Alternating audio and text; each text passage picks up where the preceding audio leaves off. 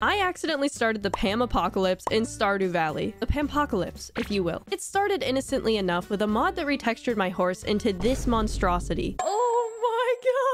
I popped a fedora on her and called her my noble Pam Stallion. During a stream that showcased a minecart mod, someone had made me a Pam cart without me even asking. Excited about my newest form of transportation, I rode that thing into town, but we quickly ran into someone. Pam cart, why did you stop? Do you recognize your mother? In honor of our new Pam vehicle, I made a shrine in the quarry, but things only continued to escalate. After my stream, someone had gone through the effort of making this beautiful piece of art. The Pam bus. There's a different Pam in each seat. We had Pam horse, Pam cart, Pam bus, and original Pam all in one place, which felt kind of dangerous. Pam was really taking over. This is how the world ends. But we weren't quite done yet, because there was one more vehicle in Pelican Town, perhaps the kind you can live in. That's right, the Pam trailer, baby. Welcome to the Family. The only thing left, I guess, is the train, but that's how